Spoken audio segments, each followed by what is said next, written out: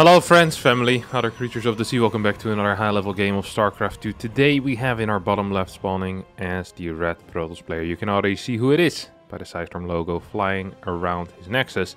It is MaxPax. And in the top right as our blue Terran player, lacking a barracks in the main base, which we see positioned in the natural instead. Also with that SpeCial logo around the main building, this time it's the command center. Of course it's going to be SpeCial. Game between MaxPax and SpeCial, the teammates, on Glittering Ashes. The SpeCial opens up with a barracks beneath his minerals, or above his mineral line in the natural. SCV gets sent back in as well. Start building a depot here immediately. It's always really scary for the Terran to send that SCV back immediately, because if that gets spotted by the probe, your entire strategy just falls in the water. Just gets completely blasted.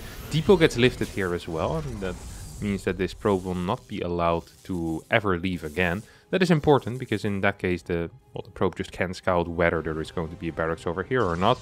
There is a Zealot on the way. The question is, will that Zealot be cancelled? Was this a Nexus before core? It was a Nexus before core. Oh wow. With a Zealot. Could still cancel that Zealot though. It's not going to do that. Instead we'll chrono it and we'll see the Stalker as well as a follow-up here. Lots of gas in the bank immediately. We'll have to wait and see exactly what the follow-up is going to be for MaxPax, as the Reaper revealed itself in the main base, killed that probe, I guess. And we do see that one kill on the Reaper here. It means that MaxPax is aware that the barracks is close to home. He's going to follow this up with a Stargate straight away. Zealot makes his way across the map. We see the Stalker coming out as well. Would love to see an Adept behind this, but I think it's just going to be another Stalker. Yep, there we go. Another Chrono Boost, another Stalker. Another day in the life of the Danish top player MaxPax. I don't mind the second Stalker. It allows you to put on a lot of pressure on your opponent, which usually is a very good thing. If you can put on pressure on your opponent, that's something you definitely do want to do. But the beauty of getting that Adept is that you just get it a little bit faster. Gas tends to be the limiting factor in this type of scenario. So yeah, if you can just get that Adept out a bit quicker, it means you have slightly more pressure on the other side of the map. Now, first mine already did its job, taking out one of these gate units. This Stalker continues to micro, will take out this Marine. Second mine is on the way, and that means that this Stalker will now not be capable of going there anymore. Ooh, this Reaper might actually be capable of clearing the Stalker. Oh, missed a shot! MaxPax, sloppy control there. Missing a shot on the Reaper means that the Reaper gets the kill. 2 kills total now on this Reaper, 1 kill on this mine. I think that Stalker had 2 Marine kills. So far though, 275 minerals and 50 gas lost on the side of MaxPax. While SpeCial has only really lost, well, nothing. It's lost like 2 Marines. It's not all that much. Now also loses the Reaper, which is unfortunate. I still like the move out that our good friend MaxPax went for though. Oh my god, I don't like losing that Stalker for free. This is a third unit that gets taken out here. Phoenix does spot the fact that there's a medevac, sees to pick up. Now gets a complete scout as well in towards the main base. The reason why I kind of like this opener here out of MaxPax, despite him losing all of his units, is because you just get such a clean scout of what is going on, right? If you send that first Zealot across the map, you know whether it's a mine, or if it's going to be a Cyclone, or a tank first, or a Hellion first. You just get a lot of information, which tends to be quite important. I think this needs to, yeah, you can't do that, buddy. It's too difficult. 2 extra gateways on the way, as well as a robotics facility right now. Now, the beauty for MaxPax here is that he's still actually ahead, economically. That's important to note. He's up 10 workers, which is up more workers than you usually would be. His robotics facility is relatively quick. His Phoenix count is pretty healthy as well. This mine drop is moving into a position where I don't think MaxPax is entirely ready for it. But that means that some workers will need to be pulled away. One of these mines is going to get lifted, so only a single mine will shoot. 2 workers will end up going down in the medevac. I am not sure if this actually gets to escape. Phoenixes are going on a wild goose chase here, but this goose is about to run out of booster. These Phoenixes should be capable of catching it. If MaxPax really would have wanted it, I think he would have caught it. I think he prefers just going across the map because he needs some more scouting information. I would agree with him that that is more important currently. He wants to know whether the opponent is moving out or not. We already see a battery on the third base. We do not quite have a battery in the natural. Robo Bay is on the way, and a blind Immortal has been built as well. An Immortal... Oh, what did that...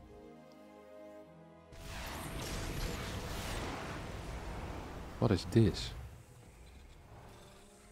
What in the world is this? Okay, this is a really important observer. Like, crazy important. This cannot be allowed to go in. Under any circumstance. It's going to be double starport battlecruiser. Oh yeah, it's spotted. Right? Has it been spotted? It feels like the movement makes it look like it's been spotted, but maybe it hasn't been. You can see it, if you, especially if you use the zoom function. It makes it a lot easier to see. If this observer ever decides to go in, that would be terrible here for SpeCial. If the Phoenixes ever get in and see this, that would also be terrible for SpeCial. The funny thing is that battlecruisers are actually good against Phoenixes. Oh, scans the observer, that's important. Because battlecruisers have a crap ton of armor. Phoenixes have double attacks.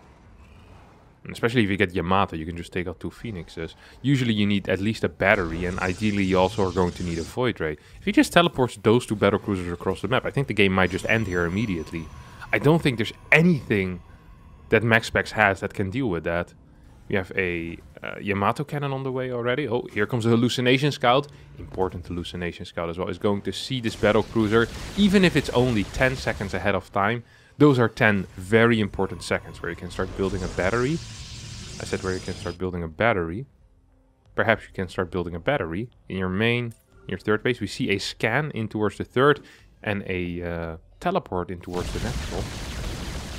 Immediately units are getting warped in. 4 or 5 probes get taken out. Okay, look at these BCs go. These Phoenixes not quite strong enough to deal with them. It always looks so silly, Phoenixes against BCs. Because it's so many Phoenixes and so little BCs. And this PC isn't actually targeting on the Phoenixes. That is a mistake. I think 4 Phoenixes have gone down already. 4 workers have gone down as well. I think 2 Stalkers might have fallen too. A couple more of these probes will get taken out. And these Phoenixes will once again go on the chase.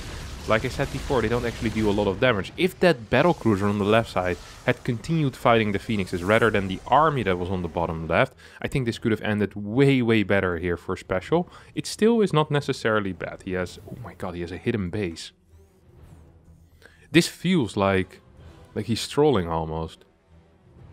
This is how some people used to play back in like, I want to say like 2010, 2011.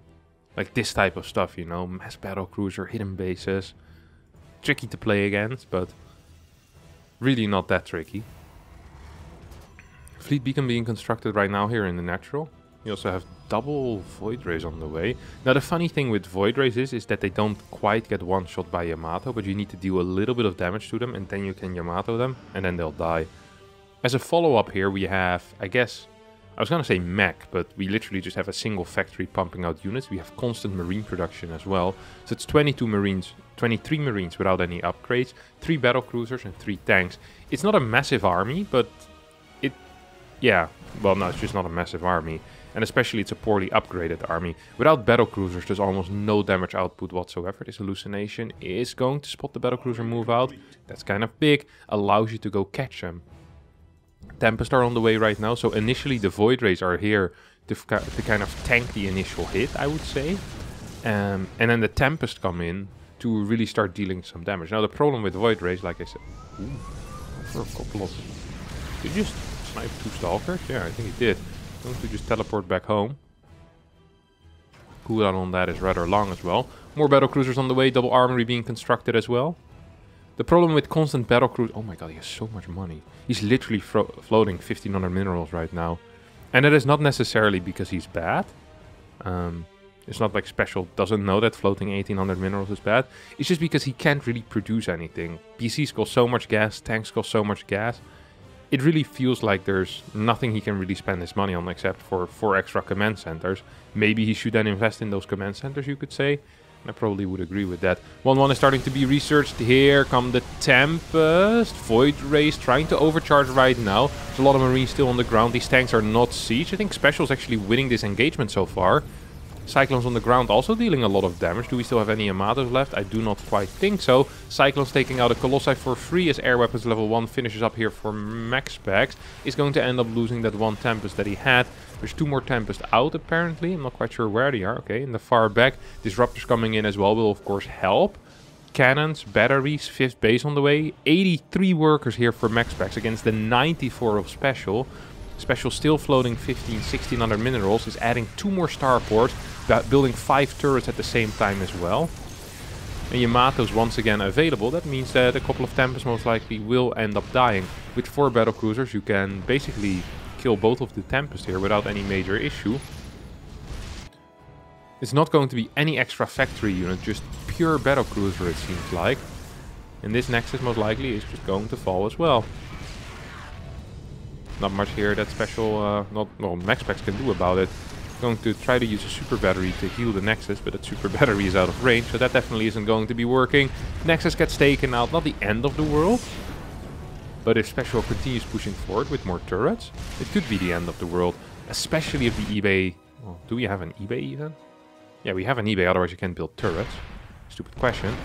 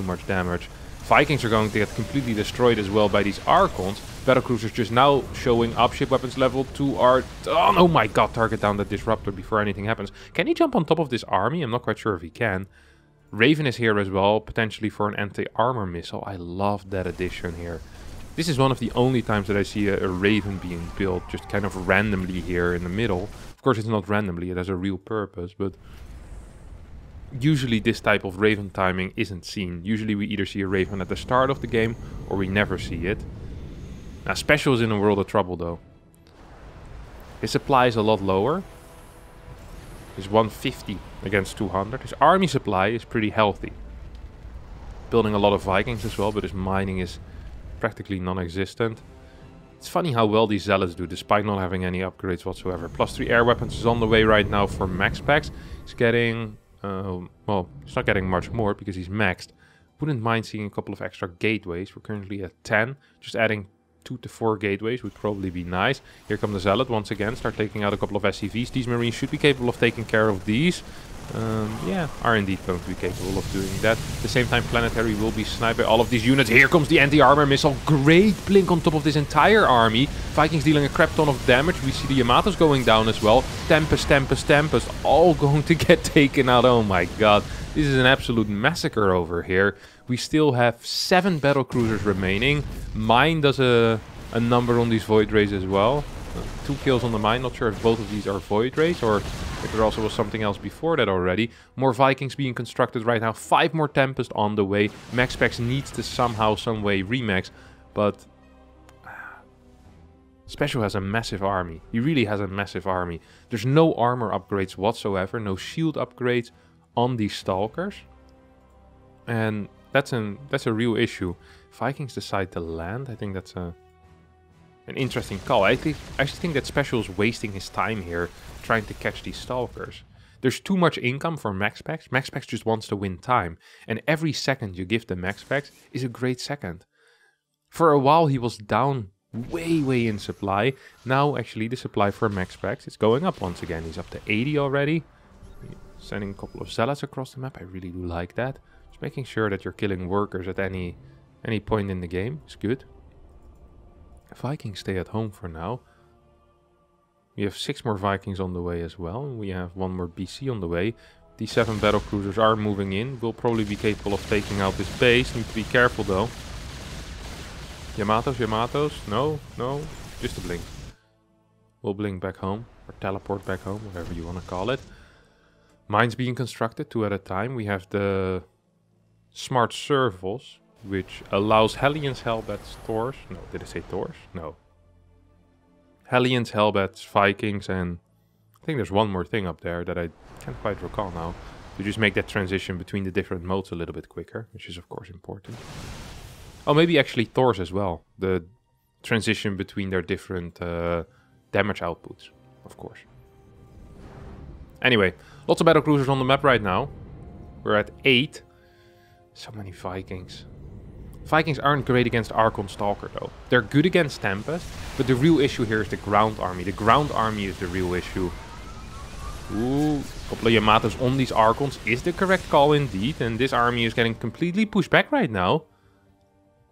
Tempest will not be capable of really achieving anything here with this many Vikings around. See a bunch of Stalkers moving forward. We'll snipe 1 of these battlecruisers. If the Tempest can just take out 1 or 2 BCs, that would already be huge. Because then the ground army might just be capable of doing the rest. You're going to need an Oracle though to really tag this army. Oh, that's a shot. That's a free shot. Every free shot is great there. Archons once again shooting on these Vikings. Oh, turns around. Takes out, what was that? A battlecruiser. 1 more BC gets taken out. Massive blink under all of these BCs. But not enough armor upgrades means that these BCs are going to stay alive. The SCV trail just trailing behind these BCs, trying to repair them as well as they can. Vikings moving back, should be moving forward instead to try and zone out these Tempests. I actually think that SpeCial needs to jump on top of this. He can't be going back and forth the entire time. That's definitely a mistake. Another blink forward, and I think the income is just a little bit too high here for MaxPax. BC count is dwindling, and with these Vikings falling as well, that is going to be it. GG gets called. MaxPax wins this game over here on Glittering Ashes.